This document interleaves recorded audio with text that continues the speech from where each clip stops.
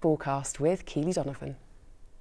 Hello there, good evening. We've got some cold weather on the way and we do have warnings from the Met Office for the risk of icy stretches and for some snow showers too from tomorrow evening onwards, and the warnings are mainly focused in the east. A lot of cloud overnight tonight, a little bit of dampness, some rain drizzle, the odd wintry flurry, and it is going to be a chilly night, so watch out for some icy stretches into tomorrow morning. Tomorrow, the transition day, rain and hill snow will move southwards through tomorrow. It's a cold front introducing colder Arctic air, some snow showers and some brightness pushing down later in the afternoon, and it will be chilly by the end of the afternoon as well. This is a taste of things to come. Further snow showers, especially in the east on Tuesday. The risk of ice, a fine but a cold day on Wednesday. You know it's spring.